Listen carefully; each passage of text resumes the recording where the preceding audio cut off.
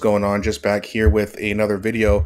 So Jagmeet Singh, as we know, has officially ended the coalition with Justin Trudeau, even though interestingly enough he still won't call an election.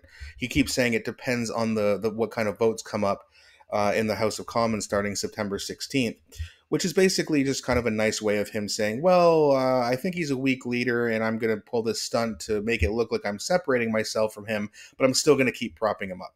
So I got a little bit of a clip of a video here to show you, just a few minutes long. But before I do that, can you please like and subscribe to this channel? It really helps me grow.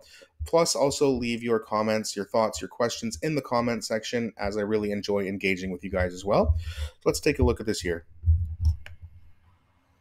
Hi, Mr. Singh, Laura Stone, Globe and Mail. I think a lot of Canadians watching this right now might be a bit baffled by the political posturing that's going on. You've propped up the government for 2 years. Now all of a sudden they're terrible because of some vague notion of corporate greed, and you're refusing to say whether you'll bring down the government at the first opportunity. What is the point of all this, sir? We have been very clear. We accomplished some significant things for Canadians. We got dental care for millions of Canadians. We're able to get the first steps on pharmacare. We've been able to get things done that are going to make people's lives better. But it became very clear to me, after having got these important things done, that people need more. And Justin Trudeau is unwilling, does not have the courage, doesn't have the strength, and is too beholden to corporations to stop big corporations from ripping off Canadians, which is driving up the cost of groceries and driving up the cost of rent. So we've ripped up the agreement, and we're going to move into a vote-by-vote basis. So any decision that comes before us, we'll make based on what's in the best interest of Canadians. But let us be clear, this absolutely means an election is more likely. And that election is going to be about an important choice between the cuts of Pierre Poilievre or New Democrats who want to build a better future for you.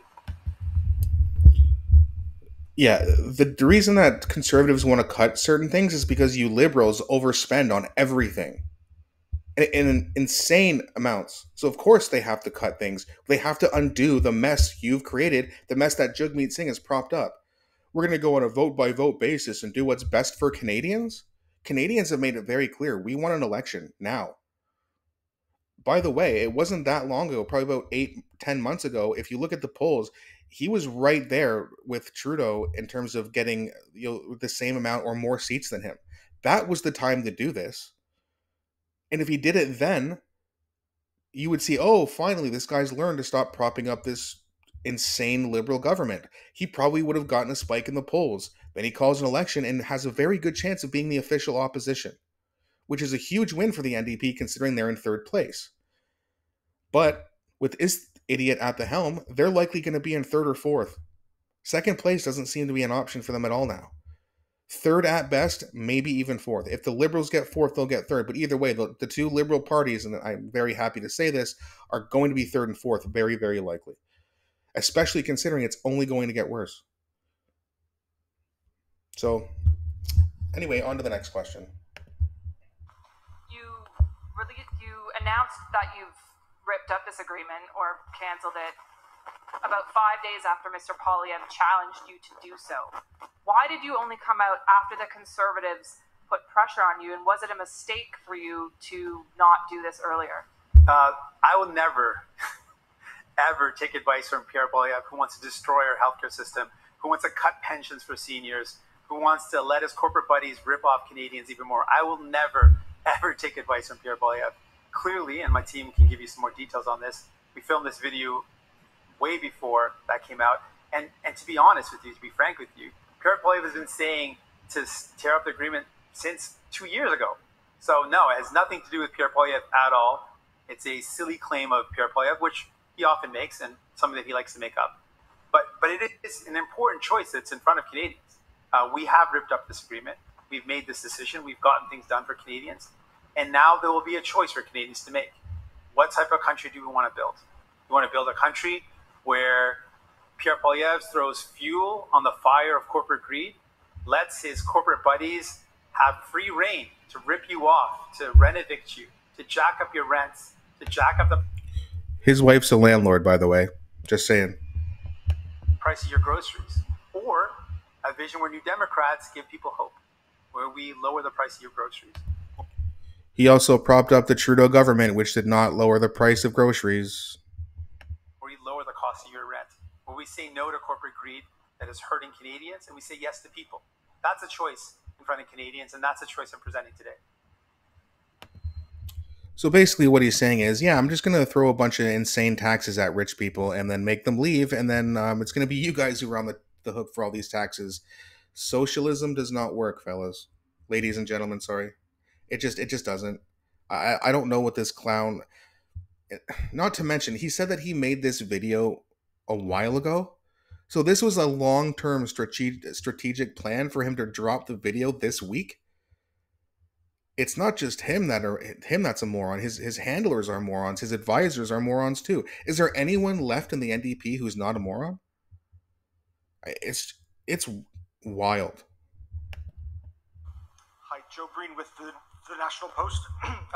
You've made it clear that the railway stoppage and lockout was a major factor in your decision to end this agreement. My question is, would you have allowed that stoppage to go on indefinitely? And if not, what would you have done differently?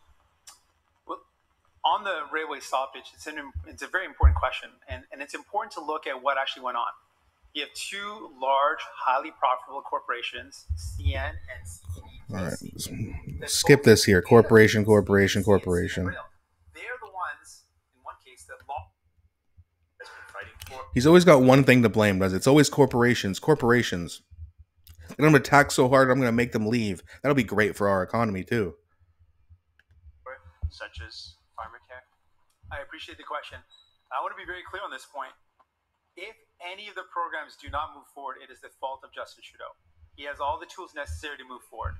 And if he does not move forward on pharmacare, even though it's been passed in Parliament, if he doesn't move to the next phase on dental care, even though all the legislation necessary has been passed, then it is his fault. It will be the Liberals' fault. And if they fail to deliver, I will finish the job when I'm Prime Minister.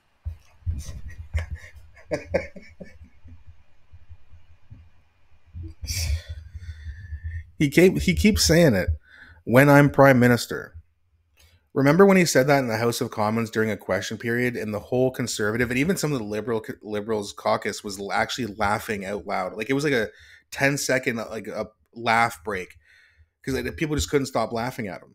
What do you mean Prime? Like he actually believes. I think that he's actually such a narcissist that even though he's a moron, he thinks that he will be Prime Minister. He actually thinks that. It'll never happen. He had a chance to be the official opposition and improve his stance, improve his position among the political parties, and he blew it.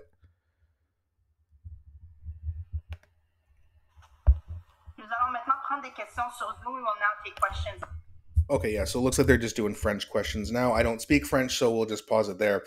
But if you actually watched this whole thing, it's about an hour long from CPAC's YouTube channel. You can go and check it out. I was posted earlier today, it looks like. So he said, yeah, I've ripped up the agreement about 7 times. All he did was basically just get very repetitive. He didn't really answer any questions other than just, corporations. And apparently he has an interview with Vashti Kapelos coming up, so I can't wait to have a look at that. And I'm probably going to be making a video about that too. I'll drop that tomorrow. But yeah, it's just, you look at Jagmeet Singh and he's just, I mean, it's either 3rd or 4th place for him. So he's either going to bring the party down a notch or he's going to stay at the same level.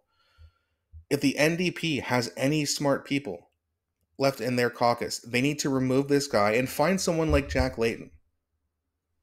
If they had a Jack Layton right now, I think it would be close between him and Pierre Poilievre to be the Prime Minister. Whoever isn't would be the official opposition. Better than what this clown's going to give you, right? I mean, so if you're a supporter of the NDP, you got to kind of almost reform your party here. It's just not working, and it's never going to work under this guy.